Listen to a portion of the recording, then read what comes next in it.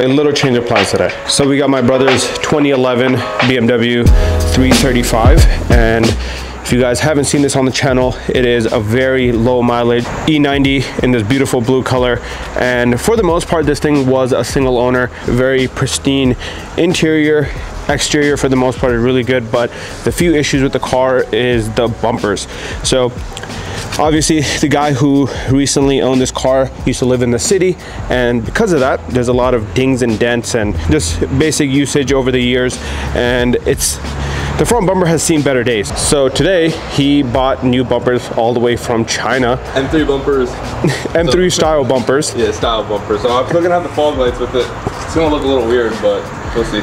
Yeah, it's like the first step of making this car look a little bit newer. So we have the new bumpers inside. You want to go grab those? Yeah, go grab. And we're not only just doing the front, we're also doing the M3 style bumpers on the rear. Now we're not trying to convert this into an M3 style car or nothing like that. We're just trying to upgrade the look, lower it a little bit, add some nicer wheels, and make this thing look a little bit prettier. Now the bumpers are not painted yet, but we wanted to take the time to go ahead and test fit everything up before we actually send off the bumpers to paint, just so we know everything fits properly. Again, they are bumpers from China, Alibaba to be exact, so we just want to make sure that we're test fitting everything and making sure that they fit before we send them off to paint.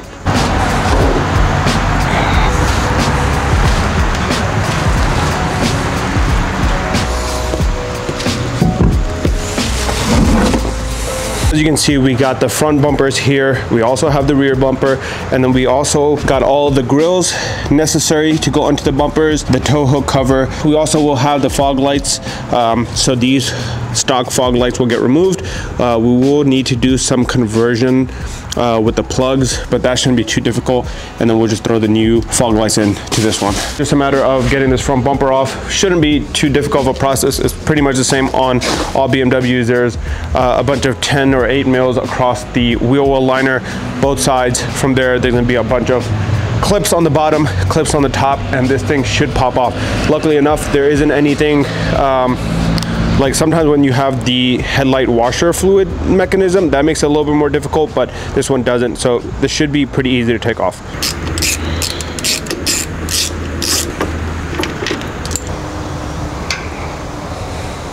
So we got this side disassembled, and this is going to be the order of operations. We have about 1, 2, 3, 4, 5, 6, 7, 8, 9, about 10 little plastic screws that are going to hold your wheel well liner on. The only other thing that's connected here now is this air tube, which leads to the brakes, but that's actually connected to the frame. So once you pull the bumper, that should come off, and then the fog light is just going to dangle here. So we're going to do the exact same thing on the other side, and for right now just throw the wheel on so that we can actually jack up the other side.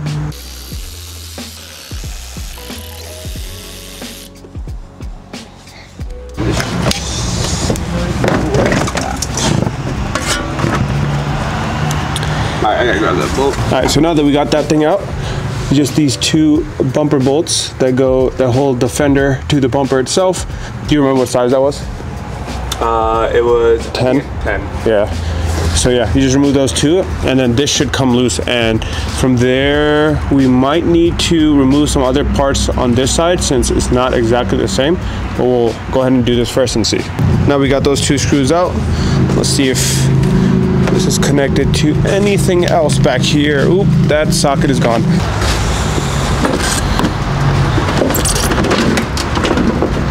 My fog light just fell off. Remove that. Yep.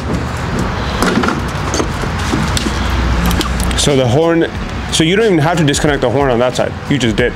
Wait. No, dude, it literally looked like it was connected to this though. Because it's not connected here. Okay. Yeah, it's not connected here either. So. Let me just disconnect this. I bet. Left this smart guy to finish up this side while I finished up some work, and this guy disconnected the fog light, disconnected the horn, and he didn't need to. The only thing you really need to disconnect is the bumper, the bracket that goes to the fender, and that's it. You can take it out. But this guy wanted to do some extra work. This right here, this plug and this plug are actually the ones that we're gonna splice into so that we can mock up the new fog lights. So we're just gonna get an adapter piece, wire those up so that they fit the new fog light bezel, and we'll go ahead and just replace that, make it look as OEM as possible. And if we ever need to revert back to the stock bumper, we can. That should be pretty easy. Yo, look what's holding on your license plate. Those are drywall anchors.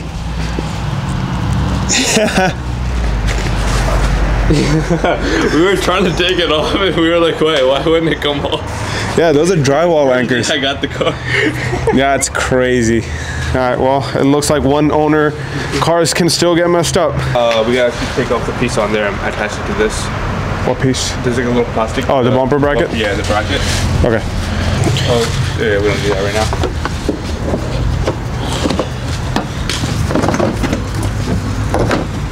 It needs to go your way a little bit. Yeah, a lot of it actually. Go ahead, pull it. Okay. Oh, you know what I think it is? Huh. Half the stuff that's back here is just pushing into the bumper. I don't think it's going on fully. The air hose or all of this. Yeah, let's take it off for a second. Okay.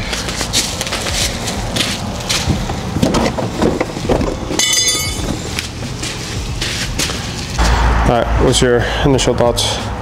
It's good. I like it, but it's not like there's like certain stuff just like this. It's not wide. So what he's talking about is this right here. So, I mean, that's as much as it's going to be. Yeah, so that's as much as it's going to be. Well, that looks really good. It's way more aggressive. Yeah, so we got test fitted up. As you can see on this side, it matches up with the stock fender pretty well. Same on the other side. Now we are gonna need to do some cutting right here in the grill area is my guess. Once you put the actual grill on, it might hit that plastic piece. Everything from the top still needs to be aligned, but for the most part, both sides, you can tell we have pretty good wheel arches lined up and ready to go. Now the one thing that's throwing me off, the headlight area does look a little bit big, like the gapping here, but it looks to be that way on both sides. So not sure if that's just a fitment issue, if that's how the bumper is supposed to be, or so on. But overall, we know that everything fits and fits up pretty well. So that means at least we have the green light to go ahead and send this thing off to paint. Yep. So that's gonna actually happen tomorrow. But for now, at least, I think this is it. Let's go ahead and move that rear one to the back of it. So this is the stock rear bumper, and the new rear bumper is gonna look like that. What are you gonna do with the exhaust? Oh, we need to remove the tips at least, right? Yeah, we can remove the tips to get that on properly. Okay, so I guess the exhaust will sit behind the bumper for the most part. The new bumper will go on, and then we'll add or custom get a custom exhaust for it to come out to the single. But yeah, so that's kind of how the rear bumper is going to look. Hopefully it fits just as well, and I think the rear is going to be a little bit easier since there's less parts attached to it than the front. But yeah, for the most part, everything should be plug and play. Hopefully the fender liner goes back on, no problems, which I think it should, because most of the fender liner bolts are on the chassis itself, if not on that front apron. For the most part, the car runs great. It doesn't need much maintenance. It only has 50,000 miles on it or so.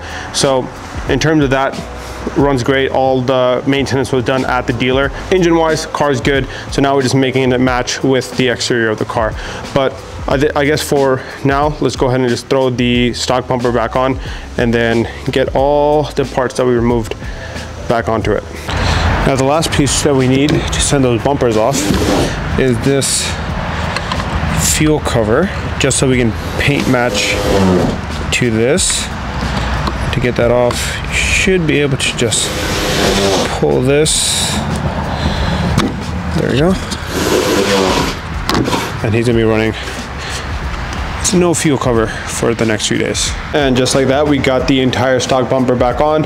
He's finishing up the wheel well liner on this side. That side's already complete. As you can tell, we left these brake vents off the car just because there's no point of putting them back on. They're not going to be on the car when we put this new bumper on, and this will only be off for another week. So this will get painted very shortly here. The only part or plastic piece that we left on was that oil cooler bracket, and that is gonna have to get cut once we put this on, but for the sake of protection we left it on there. Yeah, like I said, overall the fit and finish was actually pretty good. So we're gonna go ahead and toss these in the car tomorrow morning, take it to the paint shop, and hopefully get them back within a week's time. So today's the day for paint. We're gonna go ahead and load these things up into the car. We got the rear bumper, we also got our front bumper, and then can't forget our paint sample, which is gonna be our gas cap. So all this will go in the car, get sent off, get dropped off at the shop, and then from there, hopefully within a few days, we should get everything back. Very last minute random plan. He wanted to come over, make sure we test fitted everything on, and now it's being sent off. So hopefully in a week's time, he might be back so we can actually put them on the car.